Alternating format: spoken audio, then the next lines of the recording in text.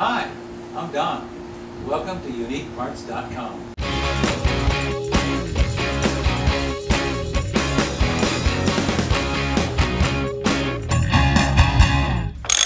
Hi, I'm Don with UniqueParts.com, and what I'm going to show you in this video is how to be able to change the seal, the flange seal in the transmission. Now, according to the Bentley book, if you examine that, they're showing how to be able to do that, and the way they do it is with a transmission setting up here on the bench. Now, to do that, you'd have to be able to pull the motor out, then pull the transmission out, and put the seal in. But now what I'm going to show you with the method I'm using here is how to change that seal inside the car. It's going to save you hours and hours of work and labor. I'm going to go over the tools that you need to get started. And before you get started, you should line up these tools so that you can get the job done as quickly as you can. Now, the first tool I'm using is a 3/8 ratchet with a short extension and an 8mm spline socket. Now, this is going to be used to go ahead and take out the axle bolts. Once those are removed, then you can take the axle out. Now, I have a screwdriver that's also just a straight head screwdriver, not a Phillips. That's going to be used to pry out the seal. There's a couple of seals that you'll be able to use a screwdriver on. The other tool I'm using is a snap ring pliers. Now, this snap ring, it actually holds a flange cover onto the spline shaft. That snap ring has to remove because what we're going to do is be removing the spline cover. I have another screwdriver, another small one, and also a pick. And then the other tool I'm using is going to be a seal remover. This will take it out of the cover. And we're doing this inside the car. And once that seal is removed, now we're going to be installing the seal. And I have a seal installer here. It's already preset for the right depth for the seal. The seal needs only go in 375 thousandths from the outside of the cover. It does not need to go all the way in. If you don't have a tool, just remember you don't have to take the seal all the way down. If you do, it may not seal on the sealing surface. So what I have is, I'll show you what the tool looks like. I have a stud shaft here. It screws into the spline, and now I have this tool installer slides over like so with a couple of washers and this nut to draw the seal in. Now, this is designed to bring it right into the proper location and depth. Alright, now once that seal is installed, you just leave the stud shaft in place because now you're going to need this tool here. This tool is going to set on top of the flange, and this stud shaft will also be used to be able to hold that flange in place and draw that spline shaft out so you can reinstall the snap ring. Okay, that's all the tools that you need, so I can show you how those tools work. Now, I've shown you the tools that we need to go ahead and change the seal and remove the flange cover. Now I'm going to show you what that is actually going to look like. Once the axle's been removed, this is what the flange cover looks like. There is a seal inside here that has to be removed. And what we do is I'm using a screwdriver here to pry this seal out, like so. And there's a snap ring here. This is what we have to remove from the spline shaft so that we can ultimately pull this cover off. Now, this is what we're trying to replace, is this seal. It's gone defective. So once we've removed the spline, the flange cover, now we can remove the seal. And I have this tool here that I use to go inside here and pry out that seal. So once that's done, we wipe out the inside of the case and then we reinstall the seal with the seal installer. Now, this is the tools I'm using, so what we're going to do now is go underneath the car and I can show you how we accomplish this from under the car. Our first move is to go ahead and remove the axle. And so I've loosened up these bolts already with the tools that we need. I just have to unscrew these two and remove the axle so that we can see the flange. And we're changing that flange seal. Just loosen these up.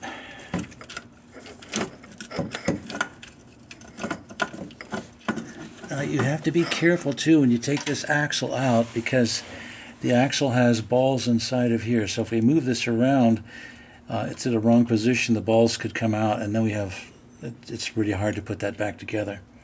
So just make sure that we have everything set right like this and just lay the axle down out of the way. We're under the car and we're ready to remove the axle flange. Now, you notice I've already removed the axle assembly, so now we have to take the flange off.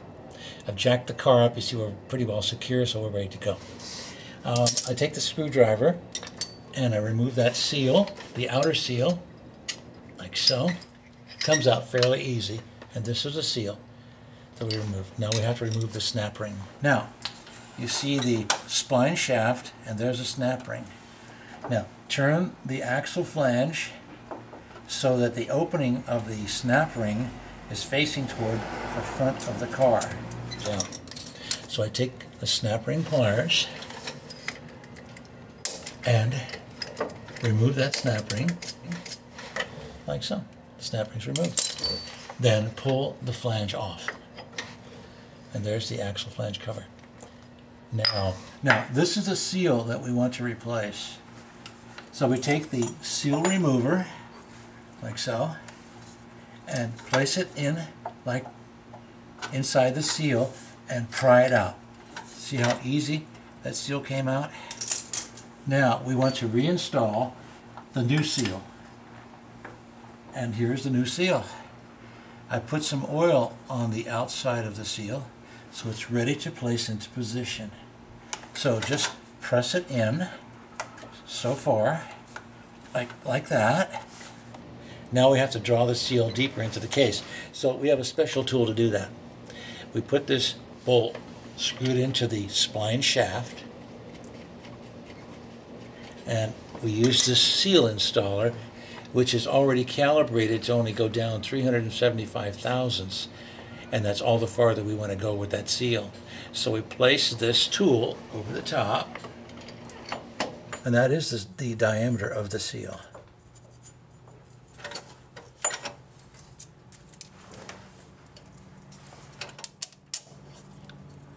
Put the washers on top, and then we can just tighten it up, and that will push the steel in with proper tension on both all the way around, so that the seal is going to go in even.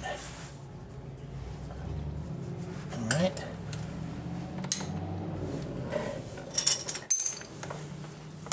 Just take our wrench and we start drawing the seal up.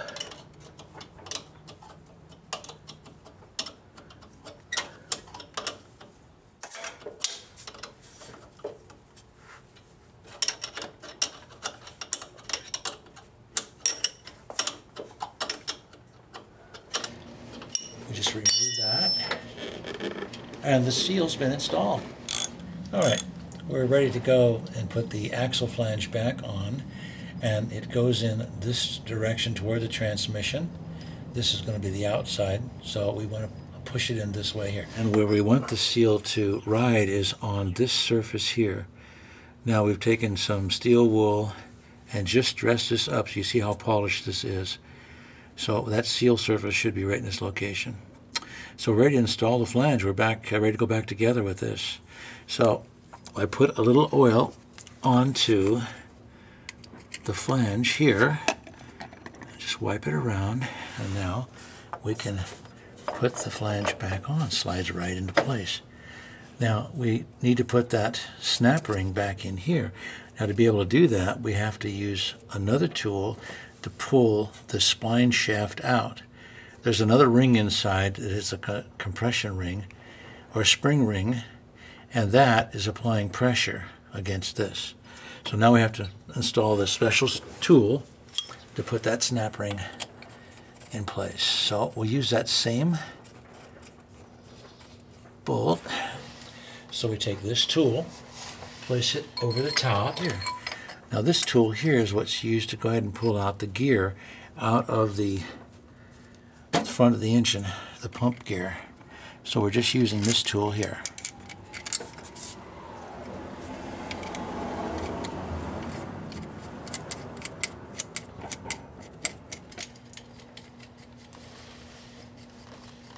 And we take a 14mm wrench like this, and we tighten it down. And now we're drawing that spline shaft out far enough. One thing that we should do too is before you install anything or work into the car, you see the starter here is real close. So we have the starter cable. We have to be careful working in this area here so that we don't accidentally touch the starter cable. Okay, now we're ready to go ahead and install that snap ring.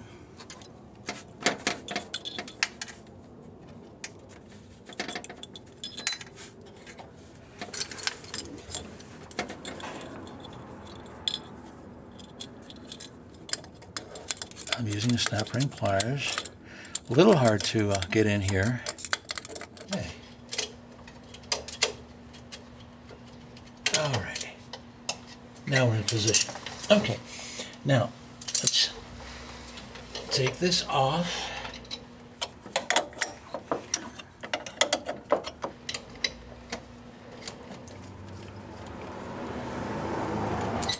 Alright. Remove that bolt. Putting this together, you want to have this outer seal, the inner seal, and then also a new snap ring, because the old snap rings lose their tension over the years. So you go back on with a new snap ring. Now this is that outer seal we popped off in the beginning. We want to press this back into place. And that will pretty much go in by itself. Just squeezes in there nice and tight. And again, what it does, it helps to keep the oil inside the transmission. In other words, oil is going to leak out through those splines down through here into your axle assembly and cause that grease to go ahead and lose its lubricating capabilities. And the balls could wear out inside the axles. Okay, we're ready to go. All we have to do now is just install this axle and we're back on the road.